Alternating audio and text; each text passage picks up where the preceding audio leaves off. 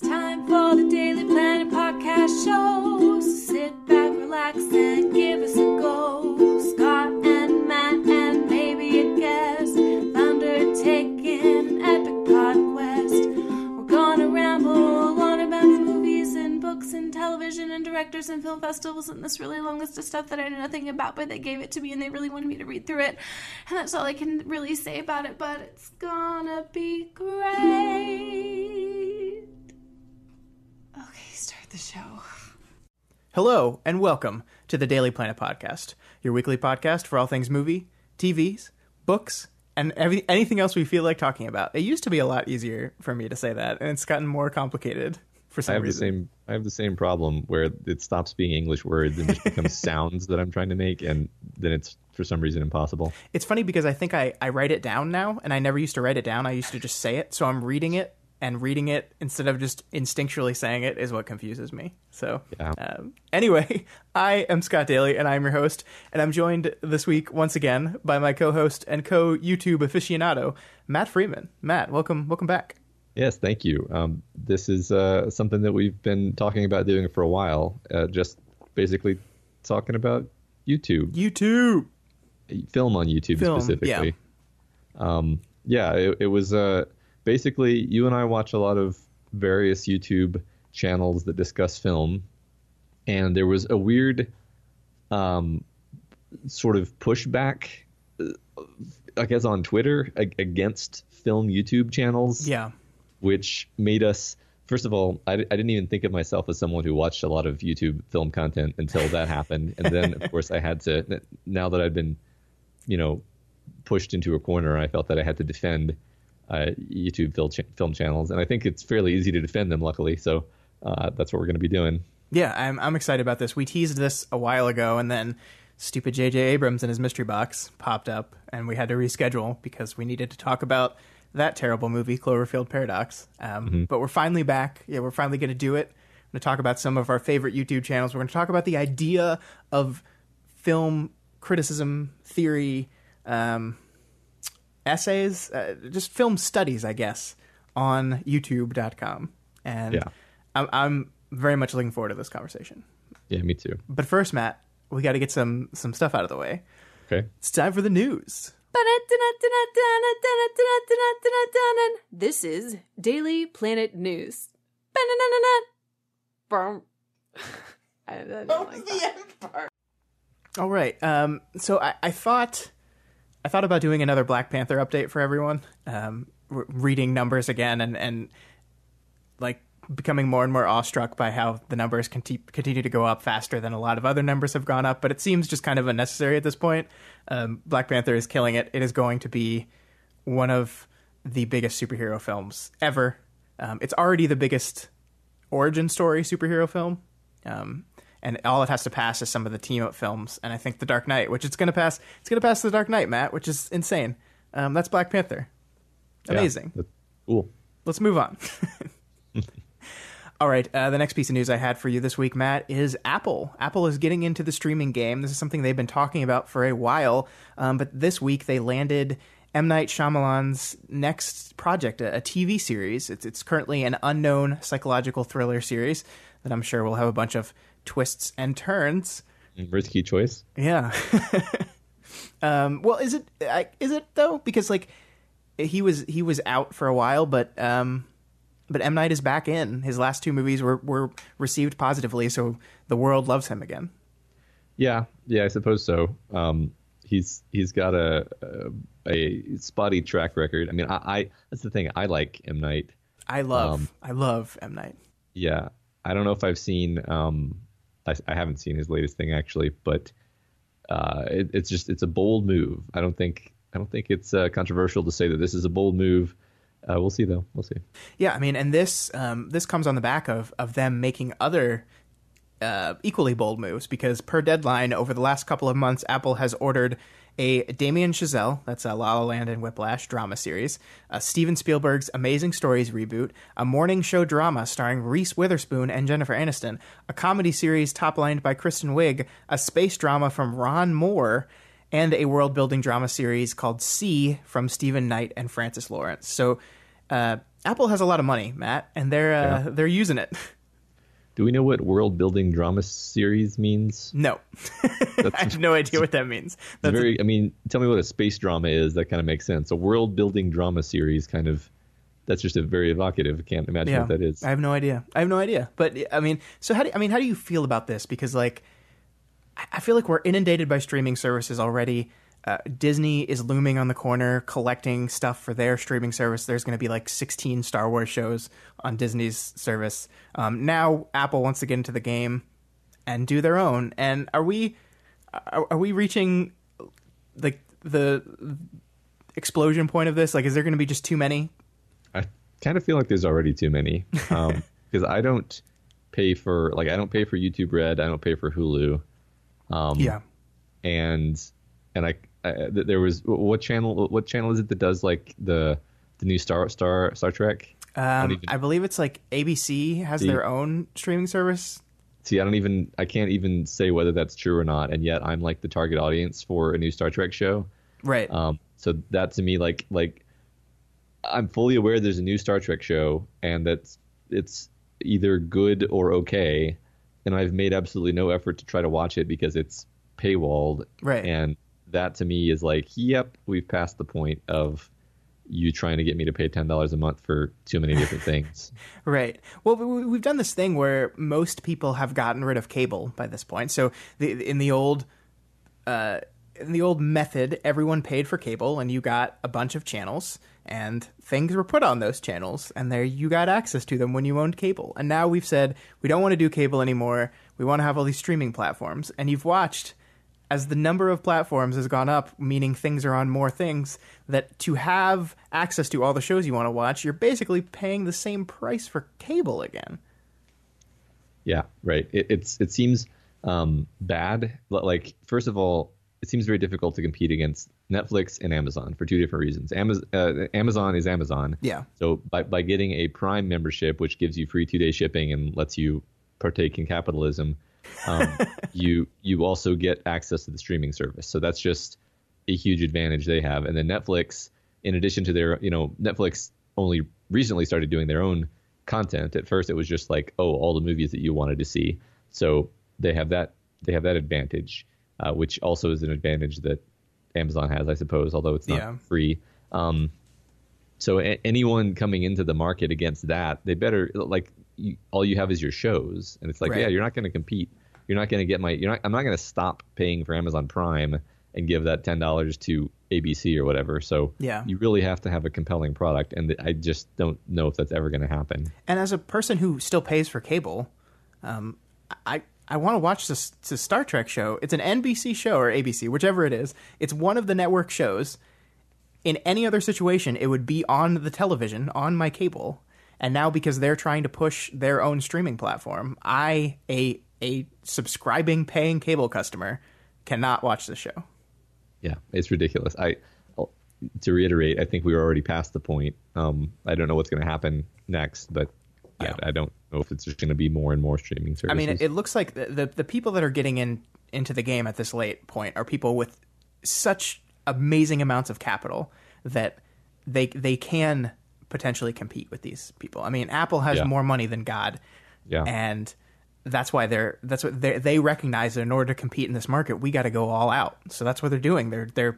I mean, a Steven Spielberg show, getting a Ron Moore show, like, for the nerdy people, that's a pretty big deal. Damien Chazelle is like the hot thing on Hollywood right now, so they're throwing out all the stops. And of course, Disney has all their stuff that they're just going to rip from every other streaming platform and just dump on theirs and say, you want Disney? You come to Disney.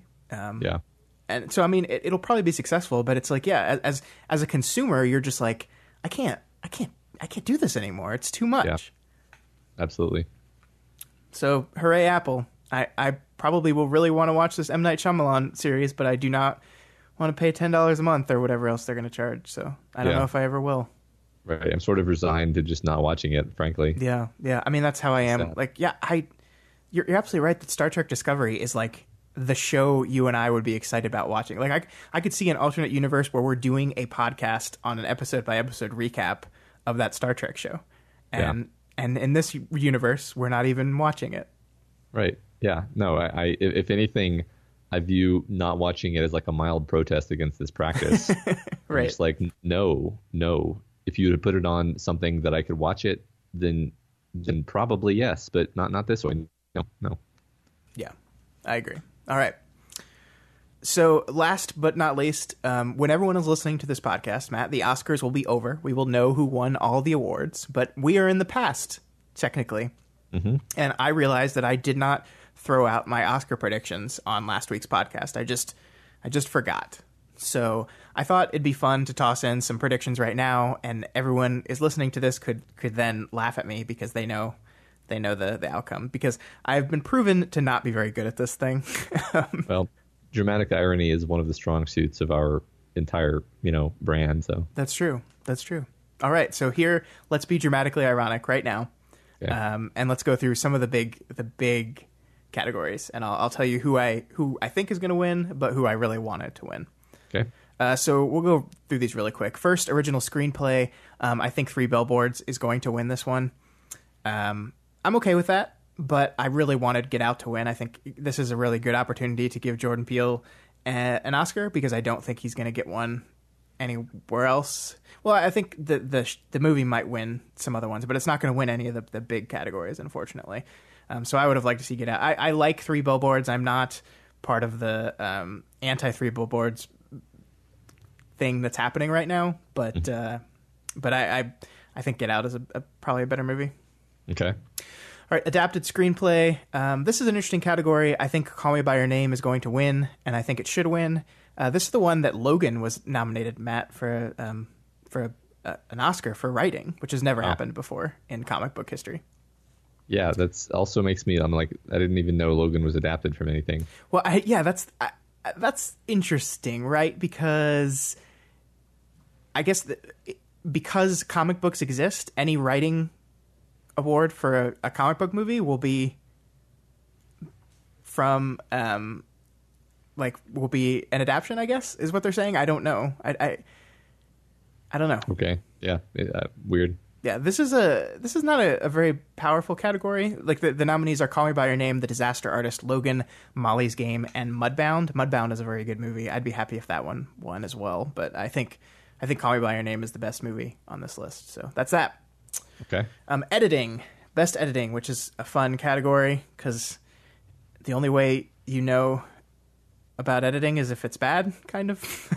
So the Academy Award that wins the editing category is usually the flashiest one, that does something weird with how the movie's cut together, which is why I think Dunkirk will win, because Dunkirk has the 3 different timelines things spliced together. On that note, though, I think Baby Driver should win because it is a movie that is set to music, basically, and therefore the edits have to be in rhythm, and it's fantastic work, and I think any Edgar Wright movie should win for editing because they're so good. Yeah, that's generally true. I agree. Yeah. All right, cinematography. I think it's finally Roger Deakins' time, Matt. After being nominated, I think 11 times or something, I think he's going to finally win for Blade Runner 2049. And you know what? He damn well should, because that's a beautiful movie. Even if you don't like the plot, even if you don't like the characters, the movie is shot beautifully, and it deserves this award. Yeah, I think it should win everything for every category. But yeah, I'm happy with it winning at least one. Yeah, I hope you're right about this. Yeah, I really do too. Supporting actress, I think Allison Janney is going to win for her supporting role in I, Tonya. I liked her in this movie a lot, but I want Laurie Metcalf to win for Lady Bird because I thought her performance was nuanced and challenging and wonderful and really important to the film, whereas Allison Janney gave a good performance in I, Tonya, but it was not as important to a lot of the most dramatic moments of the film. But I think Allison Janney's going to win it. Okay. Oh, well. Supporting actor, I think Sam Rockwell is going to win for Three Billboards, which it's hard to disagree with because I think he does a really good job in this movie. But, Matt, I want Willem Dafoe to win for Florida Project because I love that movie so much, and it kind of got robbed at the Oscars. I think this is the only nomination for it, so I want it to win just so Florida Project wins an Oscar. So, and Willem Dafoe is incredible in it. He has to play this kind of no nonsense hotel manager who also still clearly has a lot of emotion and heart underneath it all as he's watching these families in these dead end situations that are basically leading to destruction, and there's really nothing he can do about it. Okay, well, yeah, I can't really weigh in on that because I haven't seen either of these, but this makes me look forward to seeing both of them, frankly. I think you're going to love both these movies.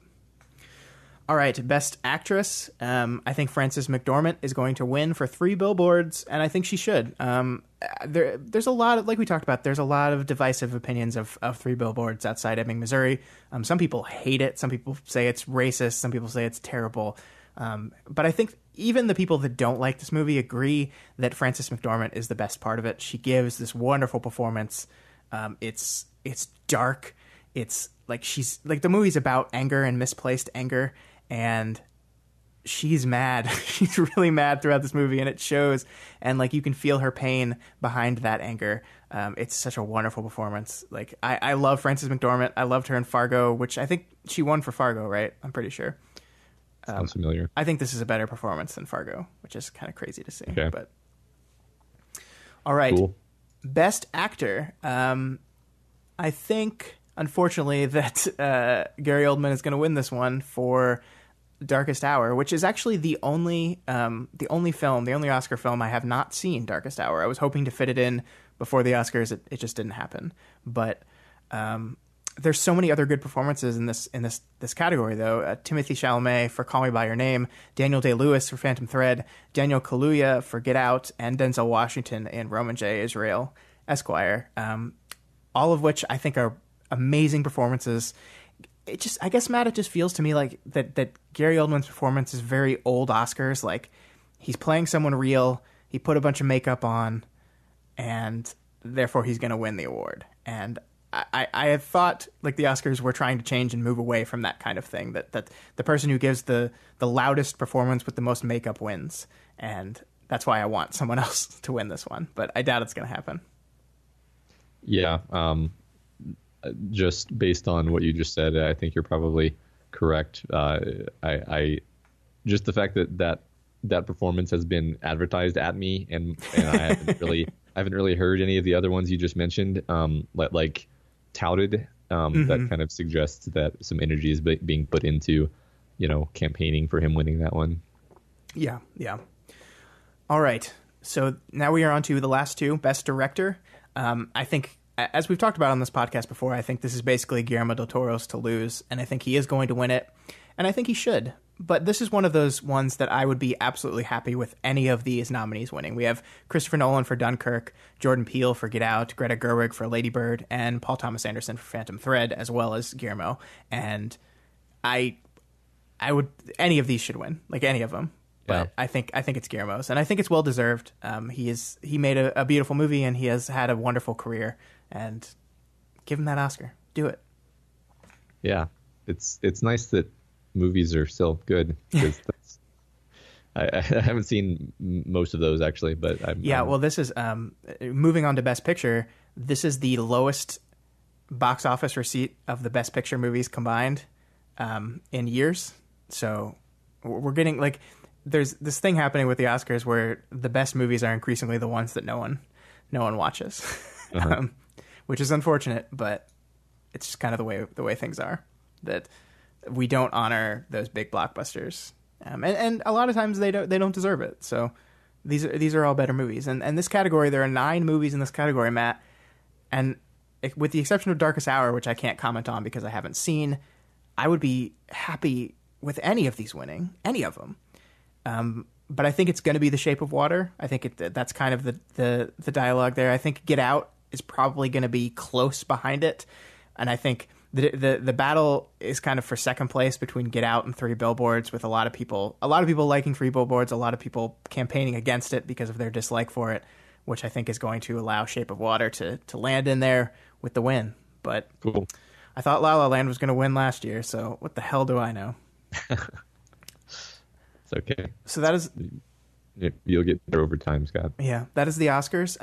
You just listen to all that and you know whether I was right or wrong. So you can laugh at me or say, "Wow, Scott, you did it!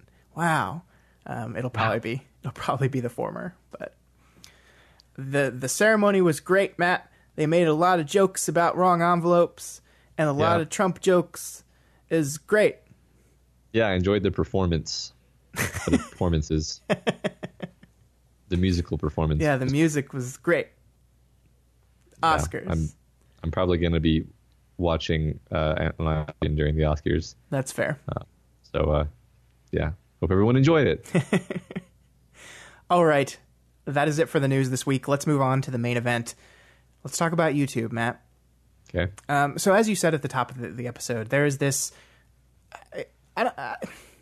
it's weird to call it a pushback. Film Twitter is very vocal about certain things. And some of the things that Film Twitter is very vocal about is that YouTube and YouTube videos is like a plague on film theory and criticism and studies, which is... It's ridiculous, Matt. It's totally ridiculous. And it's ridiculous for a lot of reasons. Like, YouTube is this thing where anyone can make a YouTube channel. I mean, we did it. You just sit in front of a computer and click create channel. So right. There's this like implied lack of authority whenever the barrier of entry to something is so low that there's this implied lack of authority because anyone can get on it and talk. Like if you're reading a critic in a newspaper, that critic has a certain amount of implied authority because he's been hired by the newspaper. If you're reading a critic on The Hollywood Reporter or RogerEbert.com or IndieWire or any of these sites, they are a paid employee of the site that is hired presumably for their skill in reviewing movies and therefore have implied authority that they know what the hell they're talking about. YouTube doesn't have any of that. It just doesn't. Yeah. And it's just individuals who think that they have something to say. Right. And which strikes me as being very democratic and the sort of situation where the cream rises to the top. Yeah. Which I think I would make a strong case that is true and that is indeed what has happened in one sense or another. Right. I think that like the strongest case you could make against it is like, oh, the channels that do really well are not the deepest, most incisive ones. And I would say, yeah, but that's true for everything. Right. Like we just said that blockbuster films don't get nominated for awards. I mean, right. It's kind of the same thing.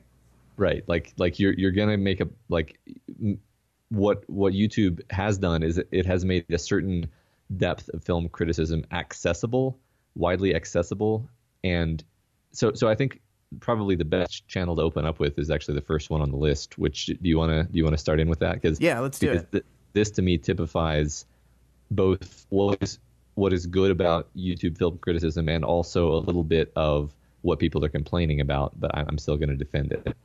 Yeah, let's do it. So let's talk about, what we've done is I basically written down, I guess this is going to be kind of a recommendations podcast a little bit, Matt. I think we're going to dive into these in a lot of depth as well, but we're also basically saying if YouTube is this democratic thing where authority has to be granted democratically, here's the ones that we think are the best. And right. We're going to start with what I would not call my favorite YouTuber, but one that I've probably been following the longest out of all these, which is Red Letter Media. Yeah.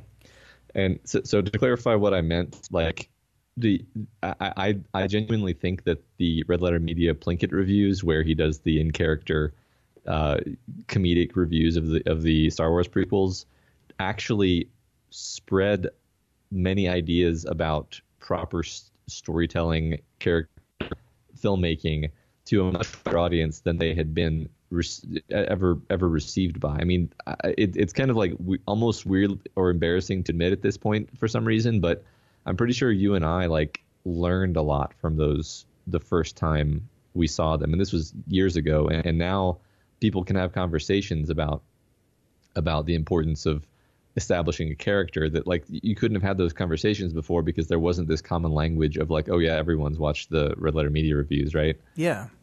So I think that they did a lot to actually move like to raise the level of discussion of film criticism. Yeah, and I think, I can't remember exactly when these came out, but I know they were not even on YouTube at first, right? Like it was on another streaming platform. So this was prior to YouTube really becoming the dominant video hosting platform of the internet. And I remember they were broken into parts because places still had time limits on their videos. Like when YouTube first came out, if you weren't a partner, you got 10 minutes and that's it. You got a 10-minute video. And these were feature-length reviews. They basically as long as the movies themselves. And I really do think that Red Letter Media did set the bar. There might have been video film studies type stuff that existed before they did their Star Wars reviews, but I don't know of it. And in all my research, I haven't found anyone that started prior to them. So, I mean, you have the Channel Awesome guys, the Nostalgia Critic types, but they were doing something very different. And maybe we'll get into talking about them in a bit and my problems with that. But yeah, I mean, like, Red Letter Media appeals to us, and those Star Wars reviews appeals to us because we like story structure and this in-depth exploration of how to tell a story. And what those reviews focused on was the story. It was less about, I mean, they did still do stuff about the camera work and special effects and stuff, but the real meat of what those guys wanted to talk about was the story. And that's what they did. Right. So yeah, like right now, Red Letter Media is mainly doing their Half in the Bag show and a few other shows. And, you know, sometimes the Half in the Bag shows are just these guys, they've just gone to see a movie. They haven't really had a lot of time to think about it necessarily. And they're just saying their first impressions. And that's not without value, but it's also not the pinnacle of what you can get from criticism, obviously. Sometimes you just want to know if a movie is okay, you know, and then it's actually valuable and entertaining to get their take on it. Yeah. I don't think they're somehow like watering down and destroying the art of film criticism by doing what they're doing, though. I still appreciate it. Yeah, I mean, I liken their Half in the Bag stuff to what we do on our review podcasts. I mean, like, I prep, like, I sit and think about what I want to say about this movie before we start hitting record, but I'm not writing out a script. We don't have a fully made out plan of exactly what we're going to talk about from A to Z. This is not a video essay. And that's not what Red Letter Media is doing either. So I think a lot of people see those Half in the Bag things and they compare them to like a fully formed out, like, written essay or written criticism, and they're really not comparable. And they don't want to be. Right. Yeah. Most of these channels we're talking about today are more like the video essay form. Yeah. And that is not to say that I don't have my criticisms of Red Letter Media. I think when they did their Plinkett The Force Awakens review, they were like, they focused the review around ragging on Disney for taking this thing and just commercializing the shit out of it. And as part of that criticism, they decided that diversifying the cast was just a cynical corporate cash grab thing, which, yeah, it was. Like, the reason Disney put a black guy and a woman in this movie is to get money from the woke crowd, I guess. But as we talked about a little with the Black Panther review, there's still value to that. Like, there's still children and adults that are going to see people that look like them on the screen, and that is important whether or not it's a cynical corporate mandated thing or not. And I mean, there's sometimes these guys, when I remember that they're just like three white guys from middle America, and they're decidedly unwoke at times. And some of their stuff is cringe-worthy at times. Like when they went on like a 5-minute making fun of Gugu Mbatha-Raw's name. Yeah. Like, that's not a good look, guys. That's not a good call. Right. But I do think there are things that they do that completely outweigh those negative sides. Mm-hmm. Yeah. No, I think the especially like Half in the Bag, I would say is okay. But I really do think that their Star Wars long form reviews kind of invented the video essay genre, or if they didn't invent it, at least it was one of the first massively popular examples of it that spread it around and inspired a lot of people. I think they defined the format more than anything else did, which is, I think, unfortunate in some cases where some of these essays, like they were very long reviews, and I think that's okay. But I think that means that a lot of people looking at video essays and making them and copying what Red Letter Media did decided we can talk for an hour, when there's times when I just want to come in with an editing brush and be like, guys, you can cut this, you can cut this. I think unless you have something very specific to say that's going to go on for an hour and a half, like 30 minutes should be your goal. 15 minutes is probably the best. Unless you're like it, and that all depends on what you're trying to do. Yeah, I will say another thing about the Plinkett reviews specifically is that they're pretty funny, and even some of the other reviewers we're going to talk about today who I like, they're just not funny even when they're trying to be. Yeah, and that's a big problem when your review runs an hour. It's like, oh man. Yeah, so. No, I completely agree. So let's move on. Yeah. I guess the only other thing we can talk about with Red Letter Media is the best of the worst thing, which is probably my least favorite of the things that they do. Yeah, I don't even really watch those. I don't either. Those are long form, hour and a half long videos where they just watch bad movies and trash on them, and they can be funny, but I don't know. That's not the best for me. Yeah. I get enough Rich Evans laugh through the other content. So. Oh, we got to talk about the Nerdcast. That's the best thing that they do. Yeah, that's true. Which is really not even about. It's not even a film thing. It's just a culture. It's like just making fun of the way the culture has transformed into this.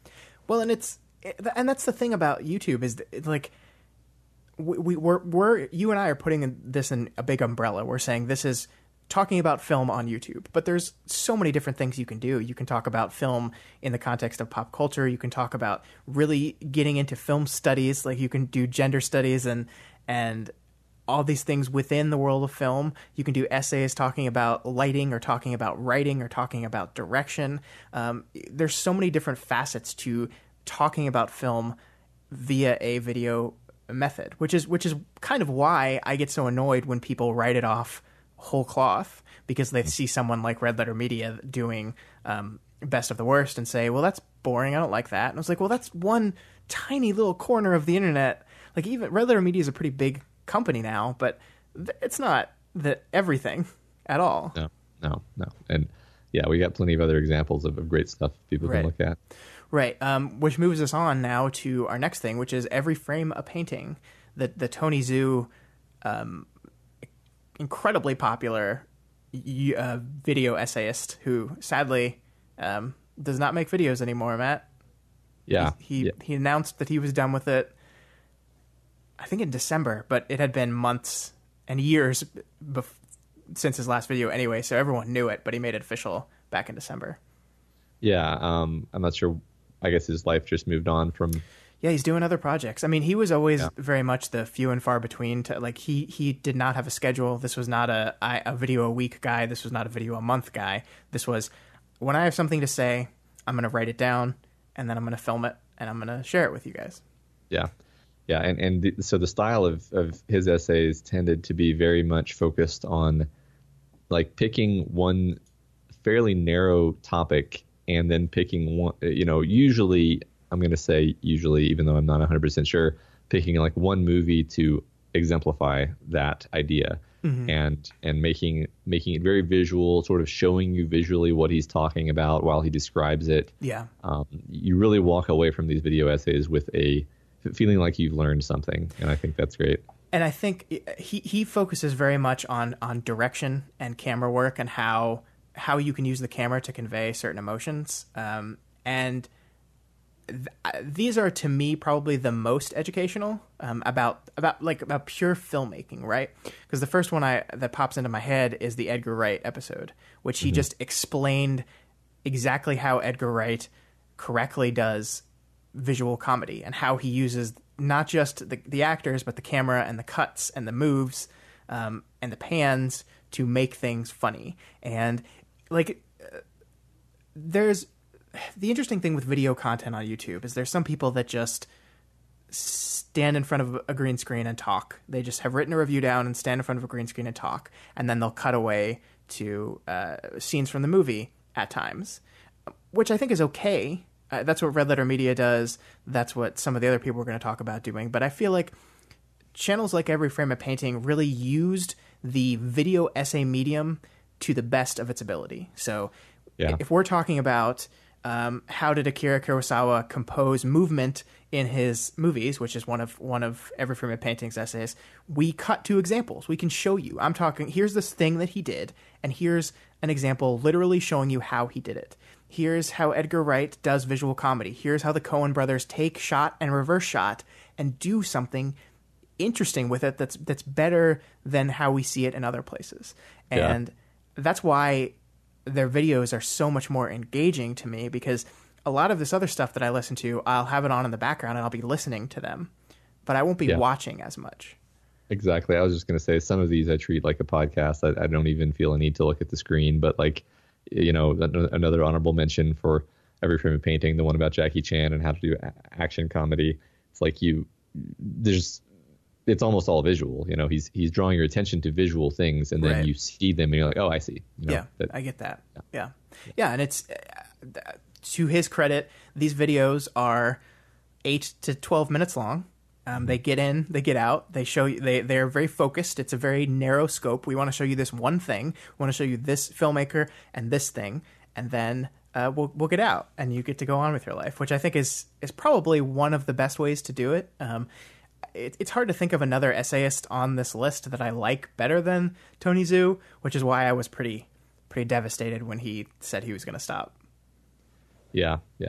But you know, I kind of admire even the willingness to stop, like, because if you're just like, look, I can't do what I was doing before, like, maybe he could continue to try and just not do a good job, and that's not good either. So. Right. I mean, there's like there comes to be a time when if you have decided that you are going to be a full-time film YouTuber, that you have to do one episode a week or one episode a month. So even if you don't feel like you have something to say, you have to put out an episode. And that is when some of it can feel a little, maybe contrived is the wrong word, but less interesting, less focused. So some of them can feel forced. Like, yeah, I think that's the right word. A movie comes out and you kind of have something to say about it, but it's questionable whether if you had your druthers, would you have actually bothered with making this? Right. You kind of have to.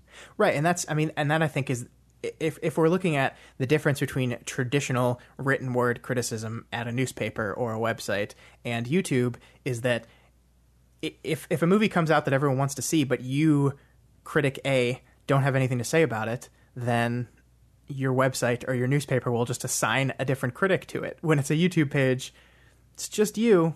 And if you don't have anything to say, then you don't put up a video, and then you lose on potential revenue because this is a big movie that people want to talk about. And I think that's why we try to mix up our podcasts. Like, I'm relating a lot of this back to podcasting because I think it is similar. One's audio, one's video, but it is kind of a similar thing where we're kind of on our own just doing this thing. And that's why I reach out to people that guest all the time to say, do you have something specific to say about this movie? Great, come on the air. If you don't come, because you shouldn't have to. We shouldn't have to force you to have an opinion about something you don't have. But if you are person A, that this is your full-time job and that's it, then you feel like you have to put a video up. And I think we haven't gotten to Nerdwriter yet, but when we get to Nerdwriter, I think that's one of Nerdwriter's biggest problems. But we'll get there. Yeah. Let's move on. This next one, I think I've watched maybe like one of hers, so I have very little to say. So why don't you describe? Yeah, so this is Lindsay Ellis, who is probably my favorite working video essayist, because Tony Zhu and Every Frame of Painting is no more. Lindsay Ellis originally started on Channel Awesome with Nostalgia Critic. She was the nostalgia chick who was brought on to be a girl and review girly movies. And it's funny, you go back and look at those old video essays that she did and those reviews, and you can tell, like, she probably wasn't too happy with the format. That's like, we need a girl to review girly things or else we can't have an opinion on them. And Lindsay Ellis is a very progressive feminist person, and I'm sure that drove her crazy. So eventually she left there and started her own thing and has slowly kind of been ramping up this regular film essay type content. My favorite thing that she's doing right now, Matt, which you will not be surprised about at all, is she's exploring film studies as a whole, like as a a type of film discussion is the idea of film studies in general, and then diving into different areas of film studies, like to talk about auteur theory, feminist theory, and all different things. But she's using Transformers as the backdrop for that discussion. Amazing. And it is so good. She hasn't done one in a while, but I think there's 6 videos in the series at this point, and it's really quite incredible. Because you have the contrast of talking about these deep intellectual film theory discussions, and then putting them in the lens of this Michael Bay mess tone, weird, sexist movie thing. And I think that idea works so well. It's called The Whole Plate. Watch them all. It's so good. Which one of Lindsay's videos have you watched? I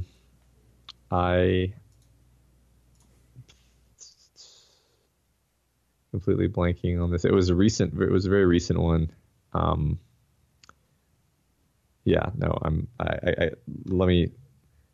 could look it up, but okay. I don't know. Well, recently she's done one about Bright. She did a 45-minute video examining exactly why Bright is a terrible movie. And when I think of videos that earn their length, I think her Bright Bad one is one of them. I believe that was the one that I watched. Yeah. Okay, great.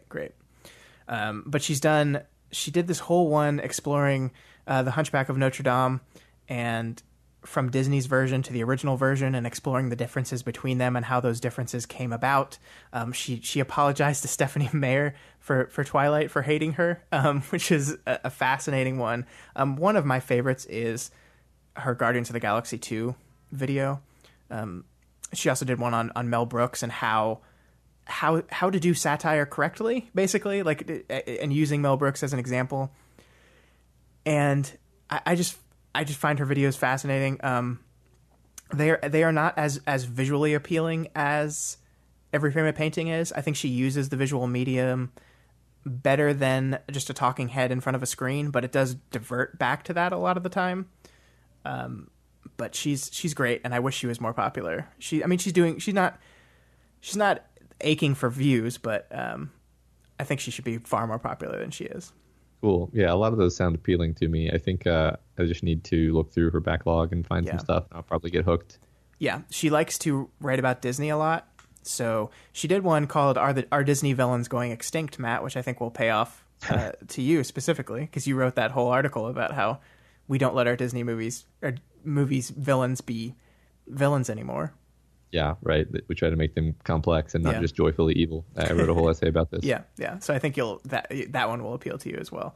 But yeah, Lindsay's great. She's doing they're doing a Hobbit series, Matt, and she's flying to New Zealand to film part of it, which is crazy. That's so funny. Yeah, I saw a tweet about that. That I'm kind of like, why? But okay, fine, well, sure. They did the same thing with her Hunchback of Notre Dame video. They were in Paris in front of Notre Dame, and I mean, it was cool to see her at. I don't necessarily know video wise why she had to do that, so I'm interesting to see what she does with Hobbit, because New Zealand is way further away than France.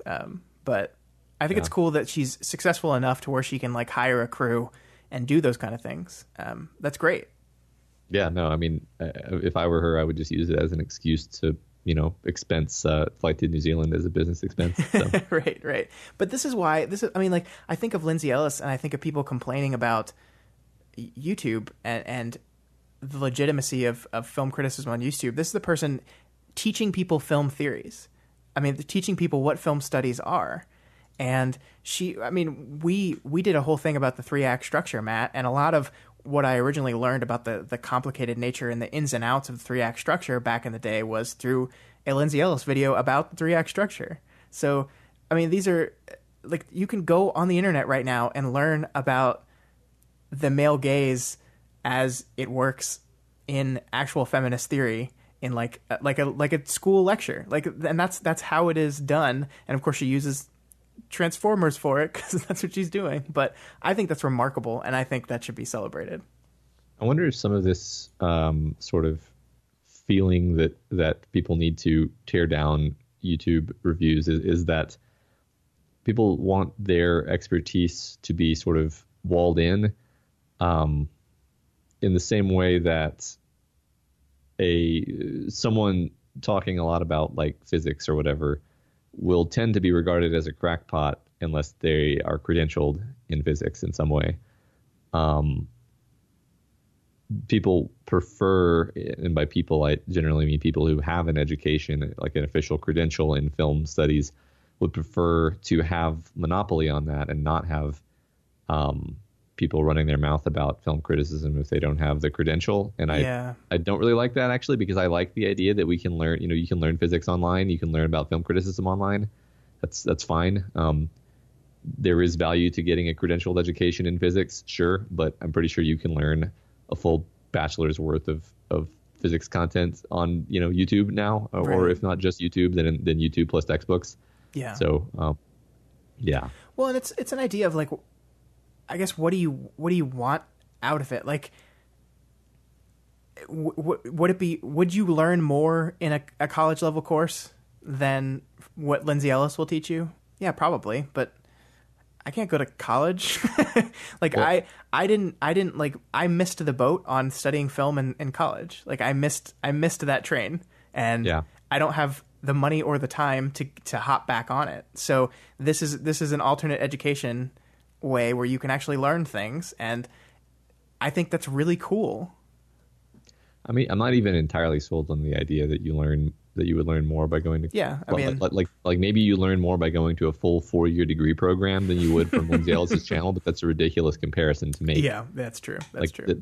The actual educational density of a 4-year degree is incredibly low relative to the educational density of a given minute of any of these essayists we're talking about today. That's fair.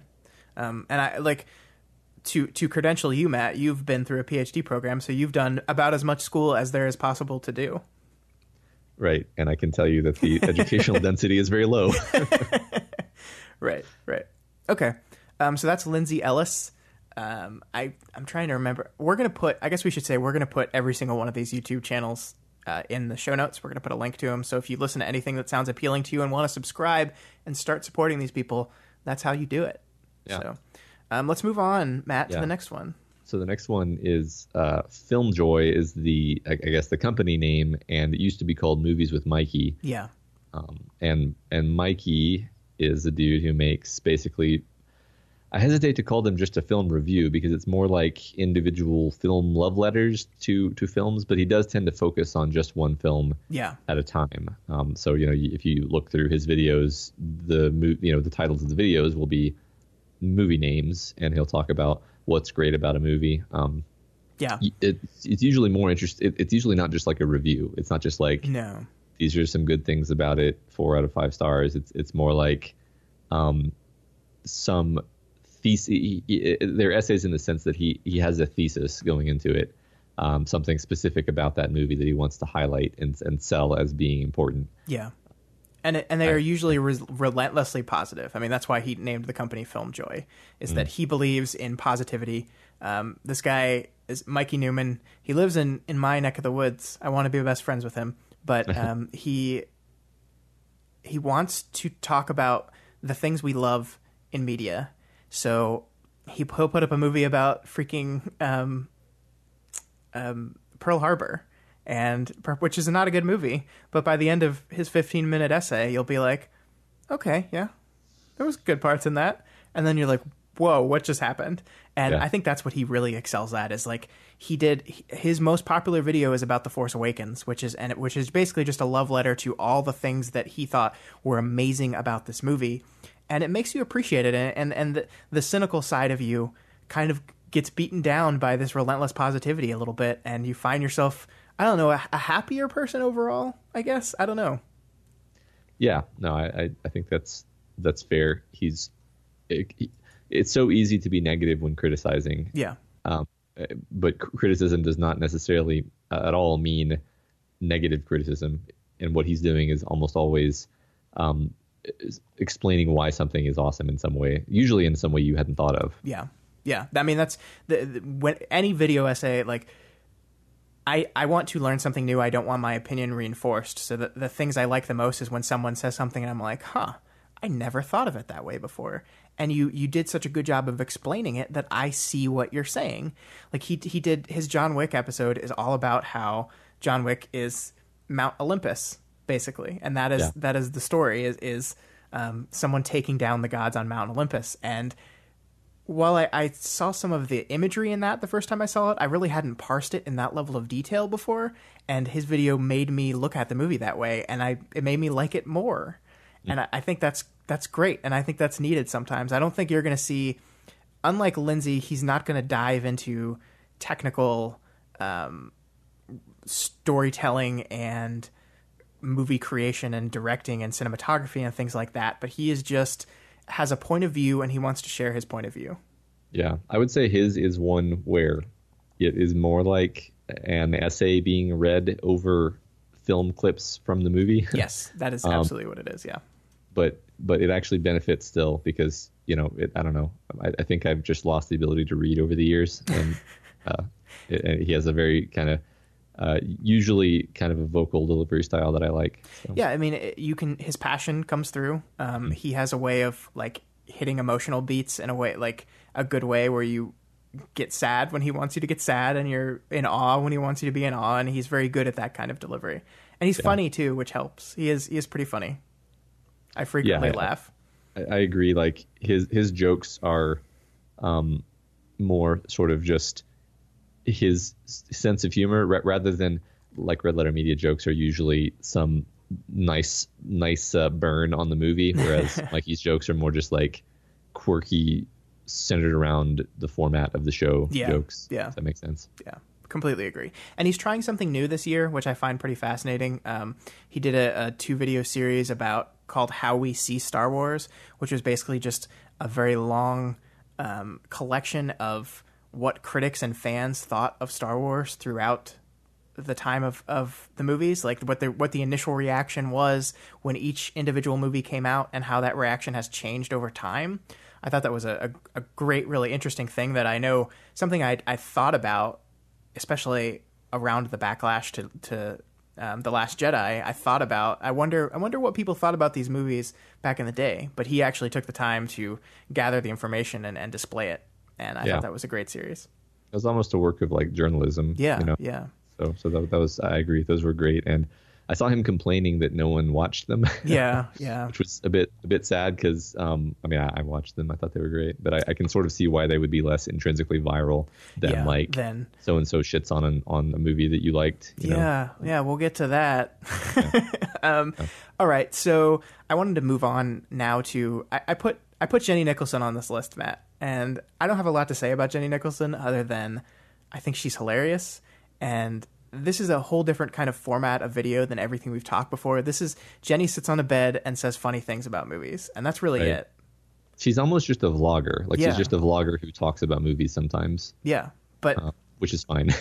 I mean, I think that my first experience to her was her Suicide Squad video. I don't know when you jumped on this train, but... I thought that was hilarious. Her way of breaking down incisively and getting to the root of why, it's almost reverse Movies with Mikey because she gets to the root of why bad things are bad, really, in the most hilarious manner. Yeah, well, she's just really entertaining, and that's one thing that setting aside the cerebral insight value of a lot of these channels, Jenny Nicholson frankly probably puts in a lot less time into making her product than most of these people, but hers are very entertaining just because she's a funny person. Yeah. And that is something I didn't subscribe to Every Frame of Painting because I liked Tony Zhu's personality. I subscribed to Jenny Nicholson because I like Jenny Nicholson's personality. I subscribed to Red Letter Media because I like these guys' personality. And it's just what your goal is for each of these different type of videos, right? And I think that's something that and that's why she's seen success, is because she has this very quirky, interesting sense of humor, this interesting way of looking at the world, and that comes across really well in these short videos where she's just going to town on stuff. Yeah, I agree. Like the 10 worst reasons why you didn't like The Last Jedi. So great. I love that. Yeah, that was a really good one. Yeah. So the next one we want to talk about is Lessons from a Screenplay. Sorry, I need to enunciate. Lessons from the Screenplay. And this channel, as it says on the tin, focuses more on the actual sort of narrative content that you would get from the screenplay. And I like that because that is sort of how I tend to think about things. I tend to think of them in terms of the story and what's actually on the page. This is one of those ones where once you discover it, if it's your bag, you just sort of binge all of them. Right. And I in fact, what's funny about these is they come out relatively infrequently. So despite the fact that I know that I love this channel, I don't think I've watched it in a while, even though I just, like, when I found it, I just watched everything on the channel. So yeah. It is there's something to, like, this guy, his name is Michael. I'm not sure what his last name is, but he kind of realized, like, I think the most successful channels in this space realize that there's a market that is not filled. There's a lot of people that talk about movies on YouTube, but there are not a lot of people that talk about movies from the specific point of the screenplay. And he saw that and then said, I'm going to play in that space because I have something to say there. And yeah, I mean, as people that love story itself, and we both love movies, but as we love, like, I do listen back to our podcast sometime and realize that what you and I spend the most time talking about when we're reviewing a movie is the story. That's what we really get into. Like, we spend a lot less time on the actual filmmaking and a lot more time on how the story played out over the course of the film. And so it doesn't surprise me that either of us really like this channel that focuses on the screenplay and the story. Yeah, I don't even have any honorable mention episodes other than that I love these videos. And that if I recall, they're pretty short, right? They are, yeah, they're all they're about 12 to 15 minutes, depending on the subject. Yeah, so very, very bingeable channel. So I recommend that. Yeah, absolutely. And that I think it's cool that he, again, uses the video medium to its full effect by, like, taking scenes. He takes the actual screenplay and superimposes it on the video and will actually show the writing of the screenplay to enforce his points, as well as showing the scene as it's played out in the finished product. And I think that's cool. I also think it's fun to see that sometimes, because if you don't read a lot of screenplays, you see how you kind of see in real time how the dialogue changed from the way it was written to the way it was actually performed. And I think that's always fun to see. Yeah. No, that is another fun thing that you really don't see anywhere else, frankly. Yeah. And he does kind of cool mashup sometimes. Like, he did Whiplash versus The Black Swan, which was a video that I like. He combines these movies in ways that I didn't think you would, but he called it the Anatomy of the Obsessed Artist, which is one of my favorites of his. If you haven't gotten a chance to see that one, check that out. Okay, cool. I think I did, but I might watch it again. And then he did Logan and Children of Men, which is another thing I didn't necessarily think of teaming up into a video series, but yeah, I mean, usually he's picking some point that he's sort of underlining through either comparison or contrast with the two movies, right? Right, and that's what he does for all of them, right? It's like, I am not just going to talk about Get Out. His newest video is about Get Out, but he's not just going to say, let's just talk about the screenplay of Get Out. He's saying, I have a specific perspective on the screenplay that I want to talk about. Like, Get Out was a new perspective in horror. His one on Girl with the Dragon Tattoo is breaking convention. So he talks about how that movie took the normal act structure and said, screw you, we're not doing that. And so, yeah, it's not just, this is a movie, let's talk about the screenplay. It's, let's talk about a certain aspect of it. And I think that kind of focus helps your videos not get 30 minutes long, and helps, like, it's an essay, right? You have a main theme of your essay, you have a main idea, and you're going to explore that throughout the essay. Yeah, right. All right. So next we move into MovieBob, and you and I have talked about MovieBob before. I don't know if we've talked about him on air before, but we have mixed opinions of MovieBob. He does weekly reviews of all the new movies for geek.com, but he also has his own independent channel where he does long form video essay type things. So he does Really That Bad, or actually I think it's Really That Good was the original series. He just did a Really That Bad for Batman vs Superman. So he has Really That Good, which is just exploring movies that everyone thinks are good, but no one's taken the time in a while to actually examine. Is it as good as we remember it being? And his argument is, yeah. So what do you think of MovieBob? I think I liked the Really That Good essays a lot, and I found much less value in the Really That Bad, which is probably a bit telling. It's way more fun to listen to someone talk about why they love something than to rag on it, especially because the Really That Bad one about Justice League or whichever one of the DC movies it was, it was like incredibly long. Yeah, he went a little overboard.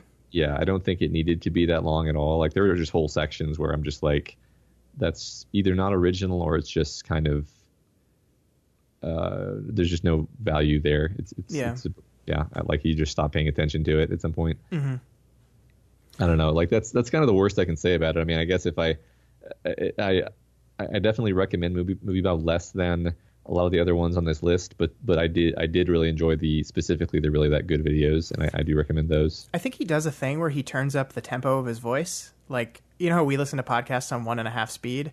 I think he does that to his voice by default because he talks really fast in his videos, and I don't think that's his natural speaking voice. And it doesn't bother me as much because I'm used to listening to content at a faster speed in podcast form, but I can see why some people would have a problem with how fast he moves through these things, especially when it's an hour-long movie or video.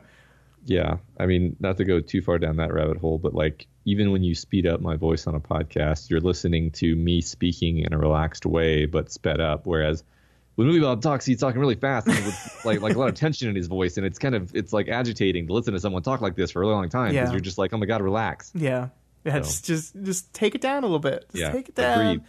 Let's enjoy. Let's be enveloped in the film. But I do really like the content. I think he's really that good over Superman. The original Superman was great. When he dove into the Spider-Man films, I really loved that too.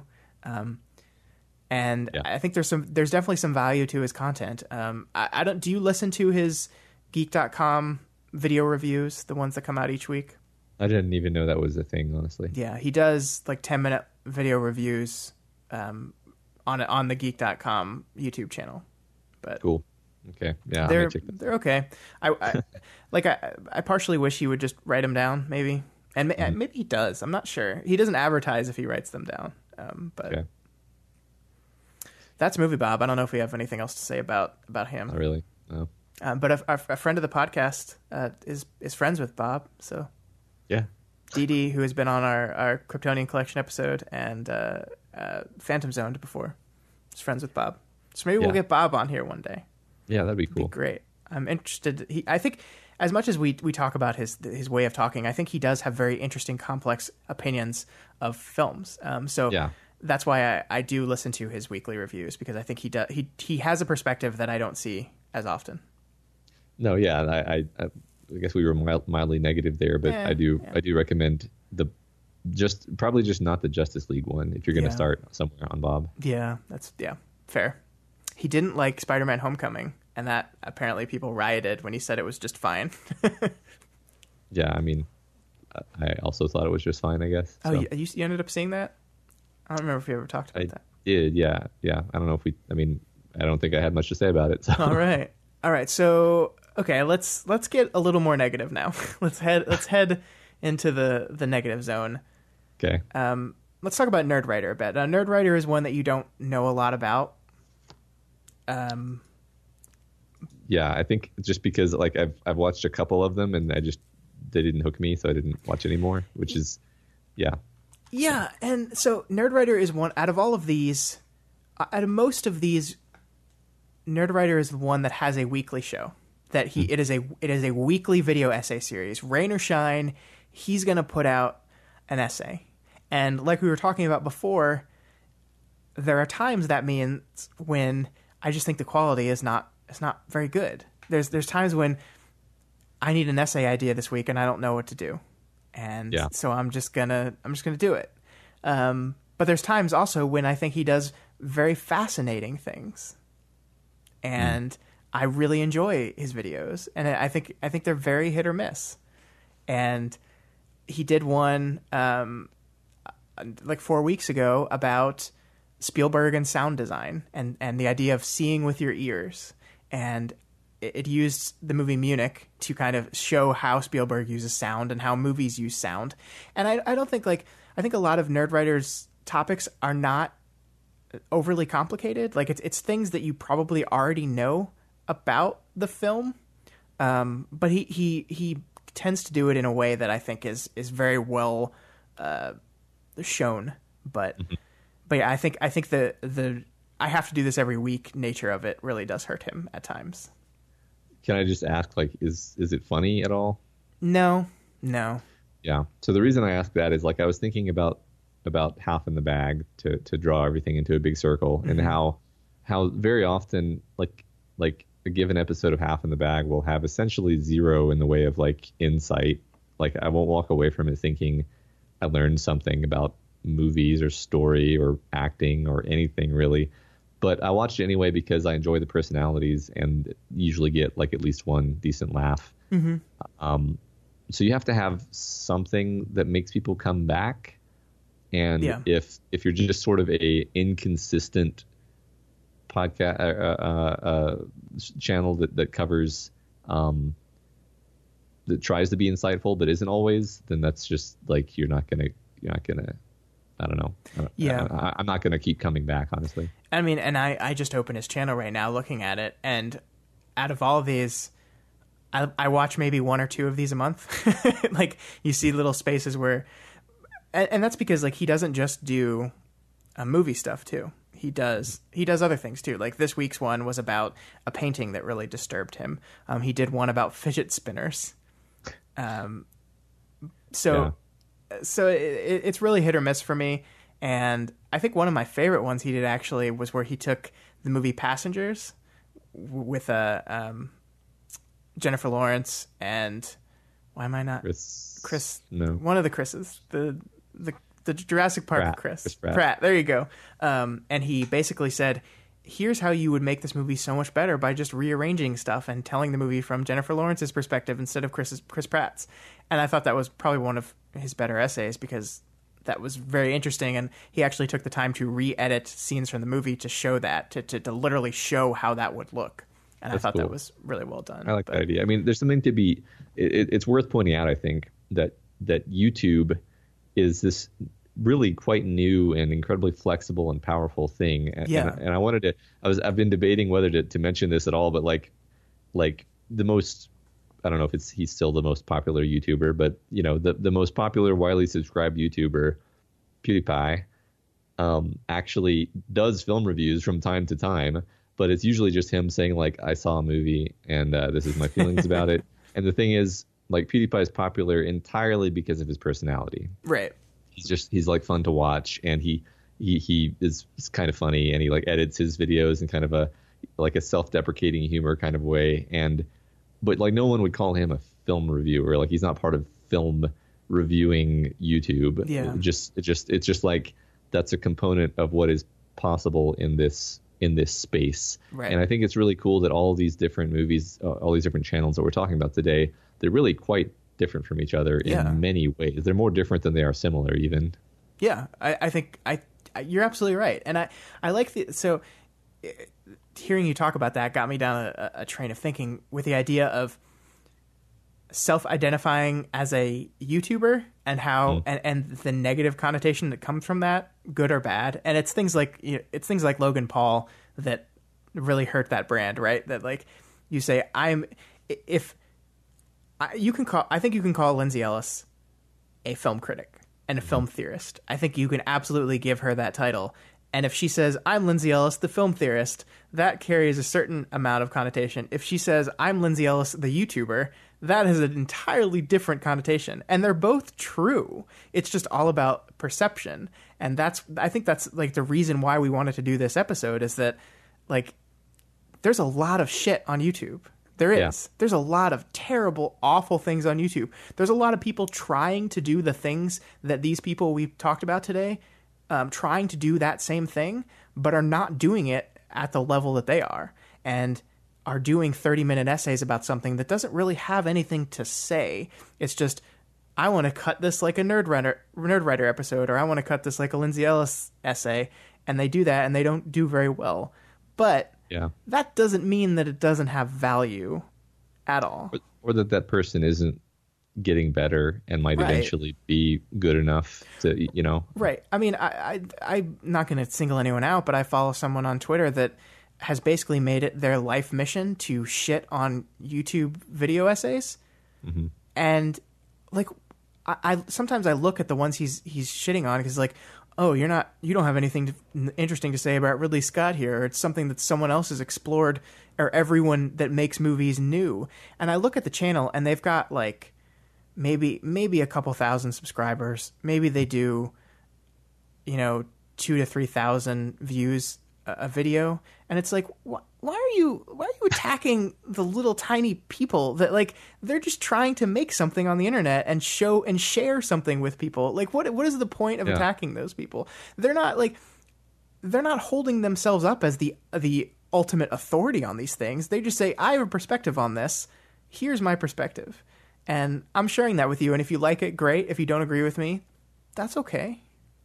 And I just don't get that mentality. I don't understand it. And that's something I see on film Twitter a lot. And that's because Twitter is a toxic, terrible website. But I don't understand it. Especially when you have stuff like this, which are like the best examples, in my opinion, of what the site can do. Like, I don't get it. I mean, unfortunately, I feel like I do kind of get it, because I feel like certain of the web communities I've been part of in the past do have that sort of sneer club attitude, where it's like, the entertainment of this community comes from the fact that we all get together and we like compete for the sickest burns on whatever the thing is. Yeah. And it doesn't even tend to matter what the target is. It's just a weird monkey thing that we do. Mm-hmm. And it is like, frankly, from where I'm sitting now in my old age, sort of a extremely unworthy way of spending your time. And I think that's why, like, we have evolved to being like desirous of being more positive about things, just because it's like, what is the real point of being otherwise? Right. I think it's easy to be negative. It takes a lot more work to do what Movies with Mikey does, and finding the joy in stuff that you like. And And I think, I mean, that's not to say everyone every YouTuber we talked about today is relentlessly positive. But I think they're worthy of acclaim, at least. Yeah, right. Or if most of them, they're either positive or they're sort of neutral, in the sense that they're just making some point. It's not about good or bad. Or they're telling a joke. Yeah. Like, everyone loses shit at Red Letter Media when they don't review a comic book movie positively. And it's like, they're like half kidding throughout this whole thing. Because the movies that Red Letter Media really wants to talk about are the ones that no one would watch them talk about. Yeah, right. That's what I was going to say, is like, you can be negative, but at least be funny while you're being negative. Right. That's all I ask. Yeah. I think that's fair. Do we want to, before we wrap this thing up, do we want to go talk about CinemaSins a little bit? Yeah. I mean, speaking of, wanting to be negative and rag on things, CinemaSins is just god awful. Yeah. I don't know. Like, they're honestly, what I do recommend is I recommend you.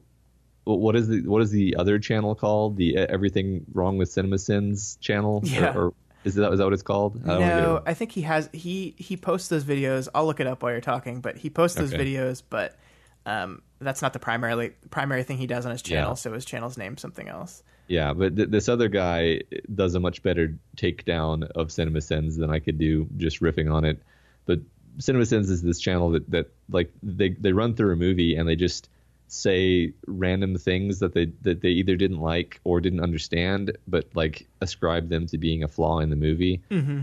And this would, like, the problem isn't that. The problem is actually more that people are stupid than it is that the channel's doing anything particularly bad, because people will be like, yeah, you're right. The Shining did suck because of those things that you didn't understand in it that you're now making your video about. Yeah, and there are people that are listening to this podcast that probably really like CinemaSins, and that's okay. I'm not telling you not to like something. My issue with it is exactly what you're saying, is that they hide behind this idea of satire and this idea of it's all a joke and you're taking it too seriously. But people, like, whenever I see someone comment on one of these videos saying, I liked this movie and you made me not like it anymore, I die, because that's terrible. That's the exact opposite thing you want to do. No one, like, you should not do that to a person, especially on a thing that proclaims to be satire and joking. Like, that's not what you should be striving for.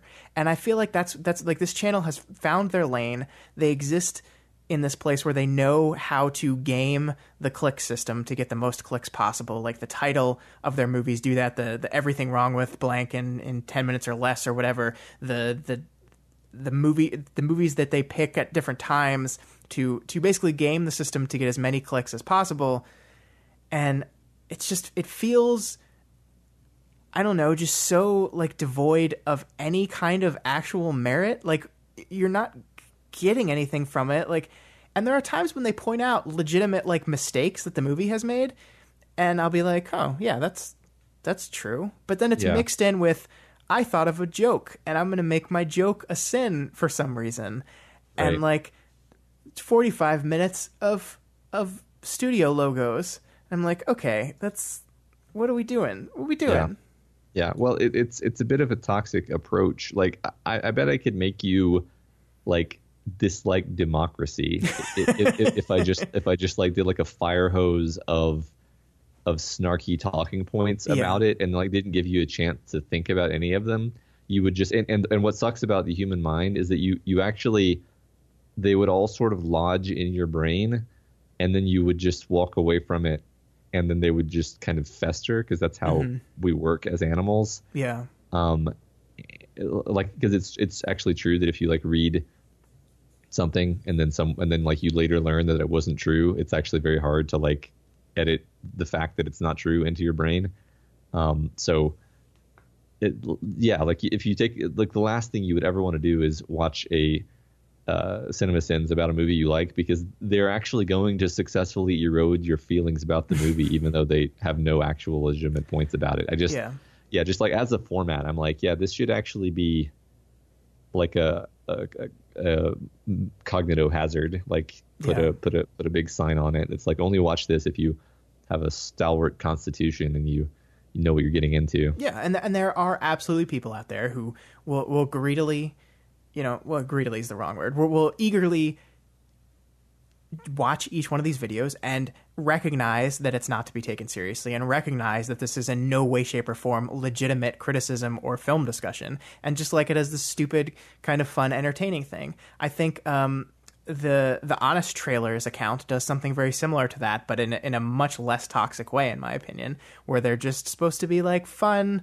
videos about movies that just click this on, enjoy it for a little bit, and then go on with your life.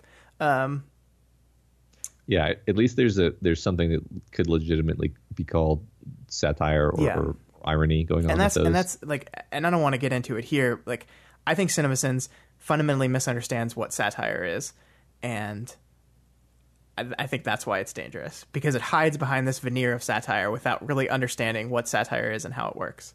And for information on what satire is and how it works, listen to Lindsay Ellis's video on satire, which is a really great one. Cool. So yeah, let's not talk about CinemaSins anymore. If you like it, keep liking it. I would never tell you to stop, but I just can't stand it.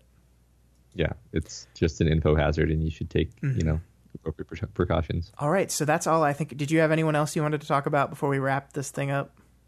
I don't think I did. Okay. Well, that's all. Like I said, we're going to put each and every one of these YouTube artists in our show notes. So if you have never heard of these things and want to give them a chance and try them out, you can do that via our links. So I hope this was educational. I hope I enjoyed this conversation a lot, Matt. I hope it is interesting to listen to. I don't know. We'll find out. Yeah, we'll see. All right. So let's wrap this thing up by talking about what we have been watching. What have you been watching? What have I been watching? Well, I asked you first, so you better tell me. As always in this segment, each week we will take turns highlighting one or two things that we've been watching, reading, playing, doing whatever. This is for items that we didn't want to devote a whole show to, but still want to bring to everyone's attention, either positively or negatively. So, Matt, do you have anything this week that you've been doing?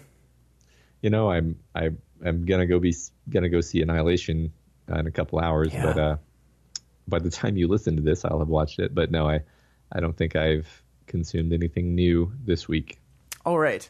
That's okay, because I want to talk about Red Sparrow a little bit. Because Red Sparrow is the movie that came out this weekend. It's the Jennifer Lawrence vehicle, I guess. It also has Joel Egerton in it and Jeremy Irons. It's a spy thriller directed by Francis Lawrence. And one of those movies, Matt, where you just come out of it and you're like, this is exactly middle of the road. This was neither bad nor was it particularly good. That's what Red Sparrow is for me. It's 2 hours and 20 minutes long. It's too long to be a mediocre movie. And I think Jennifer Lawrence is pretty good, but man, Matt, her Russian accent really comes and goes. It's serviceable in some places, and then you're like, you can tell she says a word that she just doesn't know how to pronounce with a Russian accent, and it's just completely Americanized, and it's like nails on a chalkboard. That's funny. But this is based off a book. The whole idea that the film is that there's a Russian ballerina who breaks her leg, and then her uncle, who is a member of the Russian Secret Service organization, whatever, gives her an opportunity to join a group called the Sparrows, which are just basically like spies that use sex to get what they want. So she has to go to the Sparrow school. It's very familiar. If you know the Black Widow story in the Marvel Cinematic Universe at all, it's basically the same thing. Okay. I don't know where the book got this idea, if it was a real thing that existed or if they just kind of took it from the MCU idea or whatever. But it's basically, like super spy who can use sex to get what she wants. And it's a typical spy thriller where you don't know who's working for who and on what side they're on. And the reveal of that is half the fun of the film. And it works in places, but I found it just a little... It's slow. I don't think most people are going to like this movie because it is very slow rolling. It doles the story out to you very slowly. Jennifer Lawrence and Joel Egerton are supposed to have a attraction and chemistry with each other. I don't think they do. So that hurts the movie a lot. And I think they're both very good actors. So I think it's just sometimes you can't make a relationship work. But I think the Russian accent doesn't help. Okay. Jennifer. I sort of had no inclination to see this movie at all in the first place, and you have not encouraged me in the other direction. So yeah, I only saw it because I read a review from a critic that I usually agree with that was shocked at how much they liked it, and sorry, I don't agree. Okay. It feels like, the Red Sparrow's on HBO. Let's watch it. That's what it feels like to me, and yeah, you'll probably want to turn it off about halfway through. Yeah, I was just imagining like, I bet if this movie was on TV, I probably would just switch off of it. It just doesn't sound like my cup of tea. It would definitely be the type of movie where if you had access to your phone, not in a movie theater, your phone would be out before too long. Yeah, right. Which usually is an indication that I don't need to be watching that. Yeah, so, yeah. All right, so that's all I had for this week. And that's all we have for all of you this week. If you have any questions or comments or just want to say, hey, you can reach out to us via email at dailyplanetfilms@gmail.com or on Twitter at dailyplanetfilms. We do try to respond to just about everything we get, either in the next episode of the podcast or we'll respond directly to you. So feel free to reach out. Yeah, if you're not already subscribed to this podcast, we encourage you to do so and ensure you never miss an episode. You can find us on iTunes, Stitcher, YouTube, Google Play, and pretty much anywhere else podcasts can be found. We have got tons of great content here and more coming every day. We just finally split off our Vow to View show into its own podcasting feed. So if you listen to that as well as this podcast, you should go subscribe to that new feed because we are going to be splitting that off and letting that one grow on its own away from the main channel. So subscribe to that one too. Do it. Exciting. Yeah. If you like what we do here and do want to support us, you can consider becoming a patron of the Daily Planet. You can pledge $1 a month or whatever else you can afford to help ensure we keep growing and keep making new shows. We've got a bunch of them in the pipe, Matt. It's so fun to see all of our plans and how they're coming, and I can't wait to share them with everyone. Yeah, I agree. Yeah, so head on over to patreon.com/dailyplanetfilms and look up our Patreon account and all the exclusives we have for each of our patrons, because we like to thank them for supporting us by giving them cool stuff. Yeah. Like the Discord channel. Yeah. Yeah, so please consider rating and reviewing us on iTunes. Every review helps us get more exposure and introduces new people to the content we make here. Yeah, and I guess we should say that we will, like, some people, I like reading the reviews out loud, even if they're bad ones. So if you take the time to rate and review us, we will take the time to thank you personally on air. So please do that. Yeah, absolutely. And next week on the podcast, Matt, we will be reviewing A Wrinkle in Time, the newest Disney film directed by Ava DuVernay and based off the book written by Madeline L'Engle. How do you pronounce it? I think it is L'Engle, actually. Okay. I am very interested to see how this movie turns out, because the trailers have not hooked me, but I love Ava DuVernay, so I'm very much looking forward to having this conversation next week with whoever it ends up being. I'm not sure who's going to end up seeing it, but we will be here. I will be here with someone to talk about A Wrinkle in Time next week. So we'll see you all then. Podcast is over, it's done. We hope you all had some fun. Go back to your work or your school, maybe the gym. Hey, that's cool.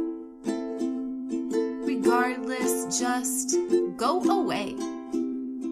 But please come back next Friday.